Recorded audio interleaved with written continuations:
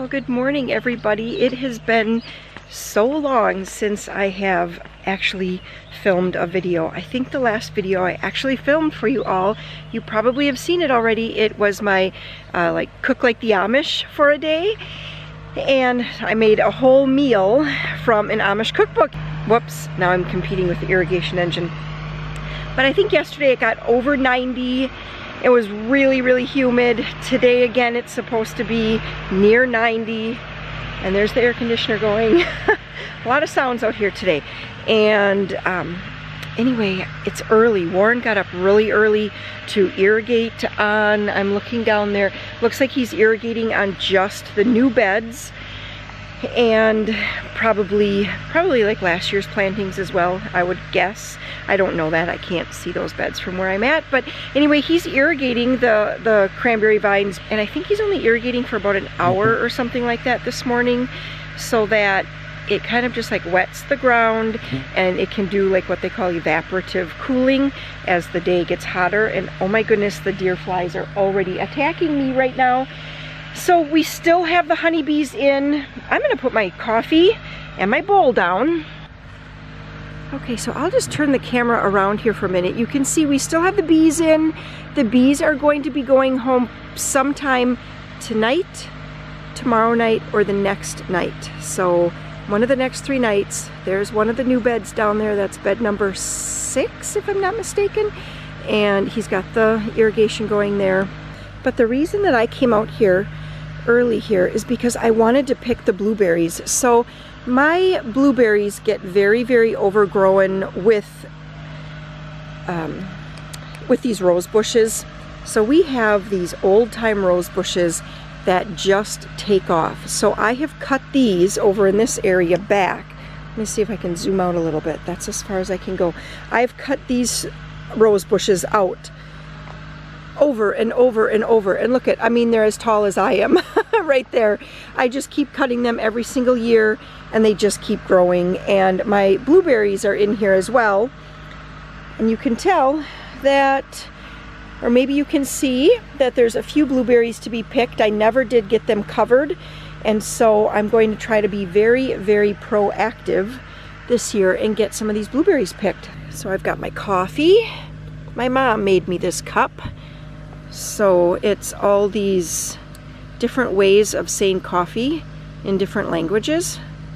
I don't know, I feel like it's not focusing very well, unless it's just my morning eyes. You guys, I turned 50 and now I feel like in the morning, in the early morning and late at night, my eyes, they're just like blurry. It's hard for me to, I've never ever had to wear glasses before, and I find myself wearing reading glasses every now and again, especially, like I said, morning or late night, if I'm trying to do anything where I have to see up close. And I brought out my new bowl. I got this set of bowls from Dollar General. I stopped in there on Saturday to pick up something for Sam, and they had all of their summer stuff. They had a green dot on it. They had buy one, get one free.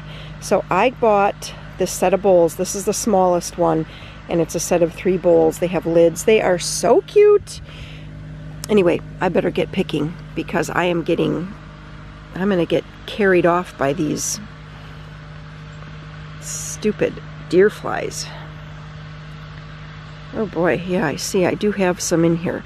Not a ton, but I just wanted to get everything that I could before the silly chipmunks get in here and get all of them, or birds, or whatever it is that's getting them all.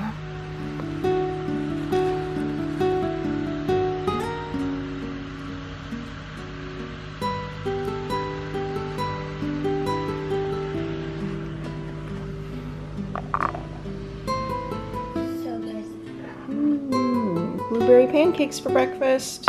Not sure if I showed you what I picked. It's hard to tell in the bowl how much it is, but I would say I picked probably 2 cups of blueberries. We've already eaten some and put some in pancakes, so it was a good harvest. It's probably my best harvest ever of blueberries. I actually caught them before the critters got them. So we've had a pretty full day so far. I'm trying to think. I think I was just making breakfast the last time I checked in with you guys, and it's already 2:35. Warren actually had an errand to run in a town that's like an hour and 15 minutes away. He actually took the 3 youngest kids. Sam's off at work, so I'm home alone here today. I was supposed to help Amber she has a final for a class that she's taking this summer, and she had to like do an interview coaching session, something like that, for 30 minutes, and then she had to type it all up. Anyway, she was going to do the interview and the coaching session with me, but then that got canceled because something else had come up. I'm home alone here, and I thought it is time to bake some bread. We are completely out of store-bought bread in the freezers, and this morning Joe really wanted toast. I made blueberry pancakes, and he does not like pancakes, so he was looking around for toast. I'm like, I can do bagels, I can do English muffins, I just can't give you toast, buddy. And he was pretty bummed. So I thought I would bake some more bread, and I really, really wanted to give you guys this recipe. I made this bread before. This is the soft sandwich bread, you know, and unfortunately this recipe did not make the cut for the cookbook, but here it is. It's so easy. Just delete the food coloring. You can turn this into rainbow bread, which is what Amber used to always do.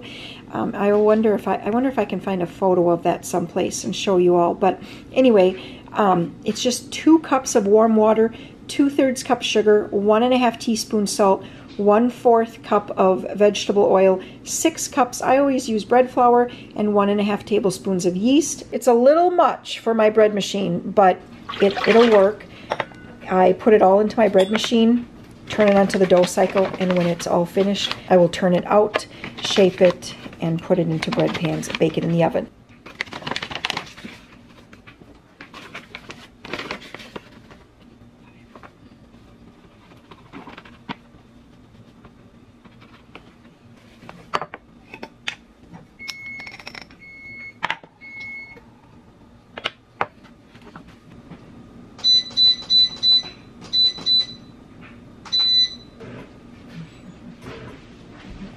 Okay, you can hear the bread machine going. So now it's time to sit down. This is the very final copy of, well, I shouldn't say that. This is the nearly final copy of my next cookbook. I have a canner. That makes a noise. Of my next cookbook, which I was hoping was going to be out August 1st. Considering that it is the 19th of July, I think it's going to take a little bit longer. They usually say about 20 to 25 business days for the printing and the shipping for it to arrive to my house. And I'm going to submit it later this afternoon, or not submit it, it's already been submitted, but I'm going to go through it one last time with a fine-tooth comb right now. I have an hour and 40 minutes before or an hour and 30 minutes, I think, before my bread machine beeps. And so I'm just going to sit down, put on my reading glasses, and I have a red pen someplace here. I just had one, and I'm just going to go through this word for word for word, just looking at everything, making sure that there aren't any typos. I already did it once, so it gives me an option to proof. Actually, not an option, it requires me to proof every single recipe before it gets submitted to them fully, and then they give me like a finalized copy of what the cookbook's going to look like, and then they actually have me proof it one more time, and then I have to sign off saying that there's no mistakes. You guys probably remember there were a couple mistakes in the first volume. I did get those corrected for like the second printing, so hopefully you got one without any mistakes. But if you do happen to find a mistake, please email me. I am very, very happy when I hear from people letting me know. I think this word was supposed to be paid instead of pad, and that was one of the mistakes. You'll have to see if you can find it. It'll be like a Where's Waldo in your cookbook. Anyway, what I'm trying to say here is that I'm going to sit down, I'm going to work on this, I'm going to get the final copy approved so that they can start the printing, because pretty soon I'm going to be ready to take pre-orders to make sure that your copy is here and ready for shipping as soon as they get to me. I can print all the labels beforehand, and then as soon as they come, I'll just have one big day of packaging up and getting those shipped out so that you can get it as soon as possible. All right, I better go do this. Okay, well, I hope that I don't get dinged here. It's been a long time since Joe has turned our house into a dance club, but he's got the music cranking in the background, and I wanted to show you the bread. Everything was happening at once. The phone was ringing 3 times, 3 different people in a row. The kids and Warren, they were getting home. Everything was happening, so I didn't get any video of me rolling out the dough. But I don't do anything special. I put some oil down on the counter, and then I just kind of kneaded it a couple times, divided it in half, and then I put half into each of these pans. I sprayed the pans, and now I just have it covered, and I'm just going to let this rise. This makes a really delicious sandwich bread, really soft, and it stays soft for 5-6 days if it hangs around that long. So anyway, I'm just going to let that rise. It is going to take a while to rise, probably 30 minutes, maybe even a little longer, and I like to let it rise until it's about an inch over the side of the pan here. So I'm going to get my oven set to 350 because look at the bread. That one rose way up, and this one is just exactly what I was kind of looking for it to be about an inch over. And I don't want that one to rise up too far and then fall over. So anyway, oven is set to 350. We have some supper ready here for us. We're eating a little late, 7:15 tonight. We have some green beans, and then under here are some boneless pork chops. Let's see if I can show you guys. Well, I'll just wait and show you when we plate it up.